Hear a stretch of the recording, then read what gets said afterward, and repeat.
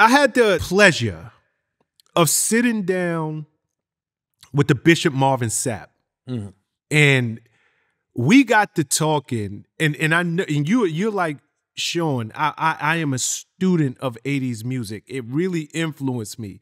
And we got to talking about his beginnings with Commissioned in the 80s. Fred Hammond, all of those guys, and how they were so edgy at the time. And they were kind of a cross between, they were the R&B gospel. How much of an influence did that group have on your life? Huge. Had to, because I'm listening to you. I'm like, I know he was listening to Commission. Bro, you know I was all in on Fred. Like those are our guys, man. All of those songs, you know, coming up. Oh man, now I'm having moments or whatever. But all of those guys, Commission. Like I was in a music group long before I went to college and long before I got record deal. My very first music group was a Christian group called the Christian Stars of Life. And there was like 6 or 7 of us. We all had jerry curls and suits, and it was the craziest thing to ever see. But we were learning that even in the church, it was like, okay, well, you know, outside the church, you got a Michael Jackson, but then there's also a Jermaine Jackson, and then there's you know, so in our group, we know the guy that does this part, and then we also looked at like the Temptations. You know, this is the guy with the high voice. This is the guy that's got the bass. And so I can remember, you know what I'm saying, we had in our groups those different roles carved out and commissioned without question. Was one of the voices that are so memorable. John P. Key, like the Clark sisters, all of that. Very, very huge influences on me. Interestingly enough, people don't give that group as much credit as they should, because so many of the R&B singers, R&B groups, soloists and groups that came out of the late 80s and 90s, they got the melodies and harmonies from that group. The thickness and the fullness of those vocal harmonies. If you go back and you listen to Christopher Williams, like, don't wake me, I'm dreaming. All of that, you know, that tone, that tremor, all of that was captured from Commission. Absolutely. Okay, let's move this thing on a little bit. You are 6'8". Yes, sir. You ever play ball? I suck. Are you serious? I suck at basketball. One of the worst times in my life. One of the best times and worst times. I can remember, Prez, sitting in my front of our house. My dad got a old piano that was sitting in the front of our house when I said I wanted to learn how to play piano. And I could literally sit there because my pops made me play for hours. I could look out my window and see kids down the block playing basketball. And I'm sitting on the piano crying, mad, because I'm sitting there and I can't go outside until I get 2 hours of piano playing in.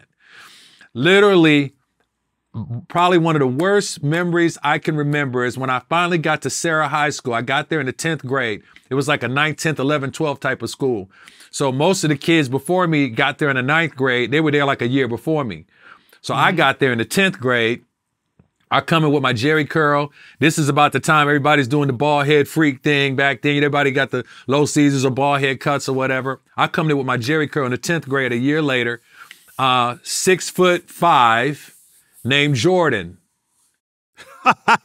Right? So the 6'5" Jordan shows up to the school and it's like, yo, we got Jordan. And this is at the heyday of, you know, Michael Jordan doing stuff. And now Jordan shows up to your high school, 6'5". Oh man, they were sure I could ball. Nothing, bro. Nothing. It was sad. It was embarrassing. And even though I'm a quick study, because I spent time to learn the game, I'm playing with guys that have been playing since 4 and 5 years old, you know, 3 years old, dribbling basketball. So here's the moment, Prez, I knew basketball was not for me. Here's my defining moment. I'm in a game. In my 11th grade year, I was in the 10th grade year. I've advanced even throughout that year. We're in a game. I get a breakaway in the game. I take the lane and I go up and I get a slam dunk in the game. Bow! And the people in the crowd are like, he should have reversed that. I was like, I'm done. I'm done. Nothing I do can be enough. Like for me, dunking in a game was like, oh my God, I dunked in an actual game. They're thinking, man, you as big as you are, you're supposed to reverse that. I was like, okay, I'm not going to excel at this, bro. Oh, man. Okay, so high school, you figure out, yo, everybody would expect me with my height and my size to be balling, but this ain't it for me. Do you turn your attention full on to your gift at that point, or is it later in your life where you stop seeing yourself as a kid who, I play the piano in church, I sing, but no, this is really my calling. This is my gift. Prez, I didn't know it was a gift. It was just what I did. I did it because I was brought up and you play the piano and you play it for the church. So it wasn't like, oh, I'm gifted to do this. Like, that's just what I did. Like, even when I was all at high school, those kids never like came to my church. It was a Catholic high school. So they weren't coming to the Baptist church in my hood.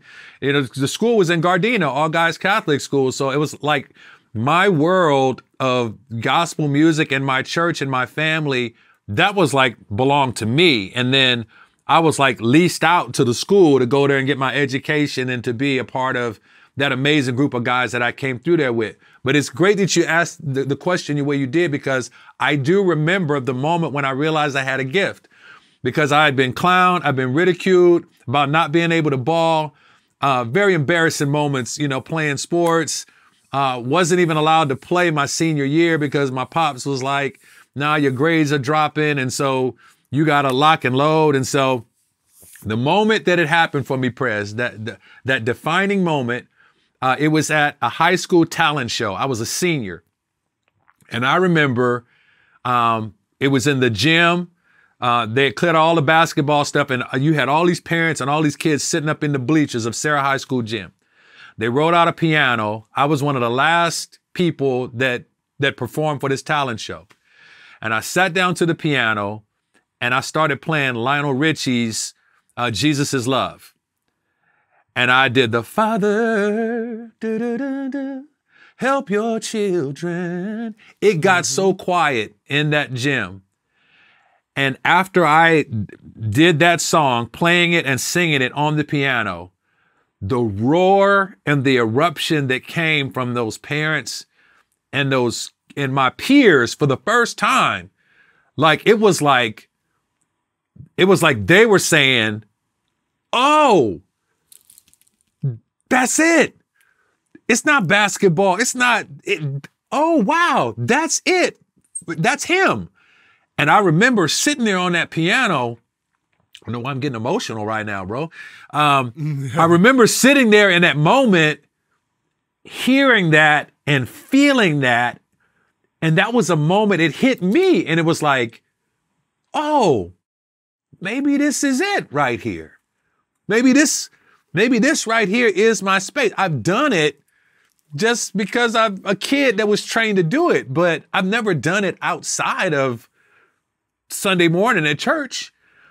And now I'm doing it and there's a whole audience there that's erupting over it. Maybe this is a part of who I am. And that's when I realized that music was the gift that God gave to me. Senior in high school.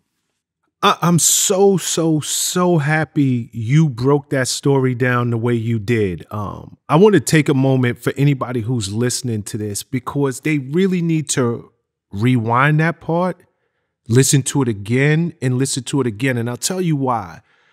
If you ask 90 to 95% of the people on planet Earth, what is it that you want to do with your life? What's your calling? What's your purpose? They will all tell you, no, I don't know. I don't know. What's your gift? I don't know.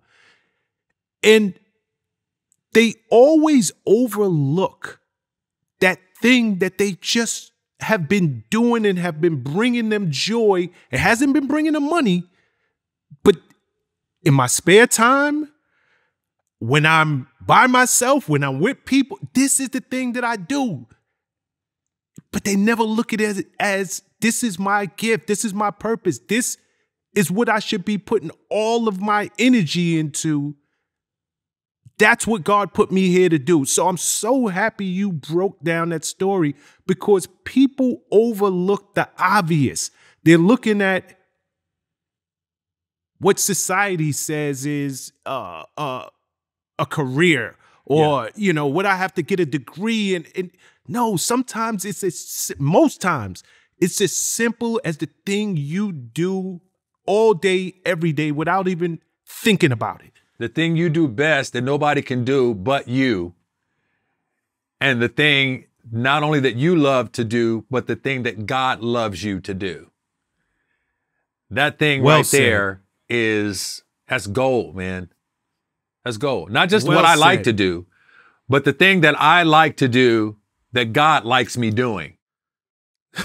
Well said. I love it. Okay, so you have that epiphany moment. The clouds open up, the sun shines in. Oh my God, this like I was never gonna be in the NBA. This is it. You go on to college, Pepperdine, if I got this correct. That's correct. Let me ask you something. Kim Fields went to Pepperdine. Were you there when she was there? That's my homie right there. Get out of here. Yes, sir. We were in classes together. Her brother is a fraternity brother of mine. Like, she was a Kappa sweetheart. When I pledged, she was one of our sweethearts, bro. Stop lying. Kid you not. Okay, I see the brand. I'm looking. Let's be clear. Let's get the brand up to. There we go. That's that Kappa Alpha Psi. Yes, sir. Shout out to all the pretty boy noobs out there. Yo, yo. Okay, you pledged in Spring '89. Spring '89 lasted a divine. Did you go through the old school way of pledging at that time, or did they switch it around? I went through the old school way, bro. And so let me give you this was at a period where, of course, they were cracking downs on hazing and things like that. And of course, Kappa Alpha Psi is a non-hazing fraternity. I came through old school. And let's just say I'm honored that I got the respect and the notoriety with the brothers that were brought in an old school way. And I'm not saying it's always the best way. And I'm not saying that there aren't unhealthy things that every organization probably does traditionally that should not be done. But I was brought in before a lot of the crackdowns and everything happened with trying to make organizations more safer to enter. My entry into Kappa Alpha Psi was not safe. Can I say it that way? Okay, so and just so you know, I'm gonna give you a pass because some of my best friends are Kappas. I'm from New York. We go a different way. Blue Phi. So let's just be clear. Okay. I'm from the East. Yeah. You're handling your business. I get you. I understand. And the crazy thing is, you and I are Sands. So you Spring '89 or Fall '89?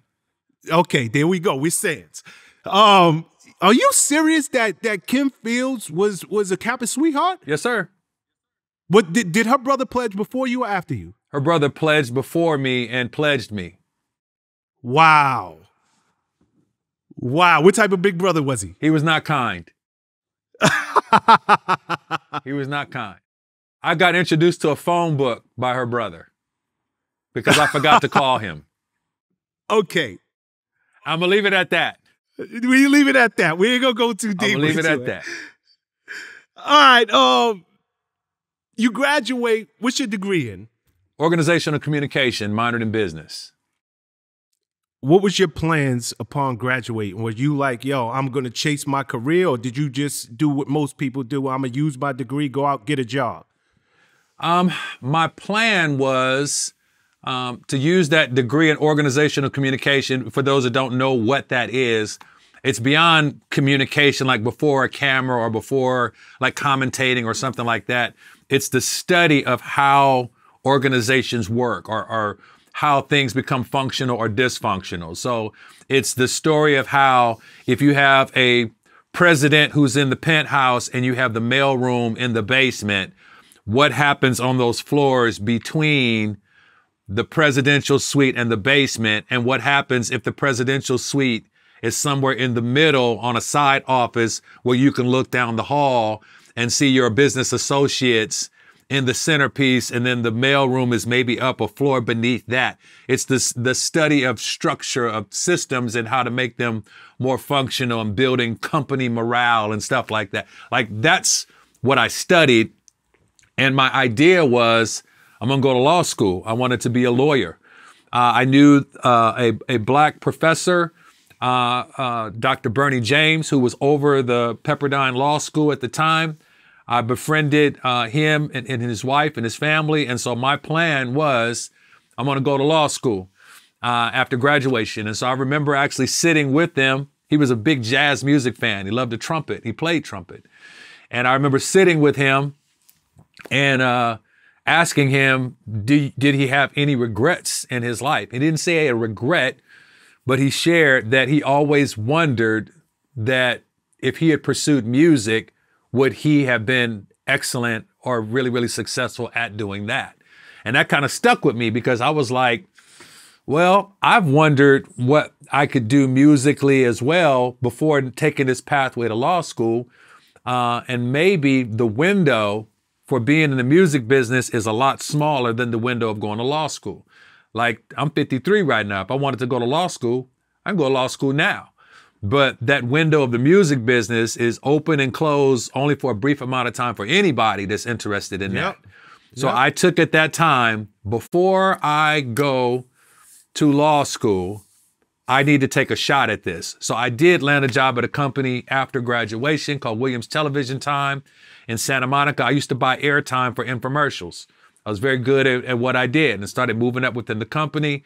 And at that same time, while I was doing that and preparing to go to law school, that's when I buckled down and said, you know, if I'm gonna take a shot at getting into the music business, now is the time.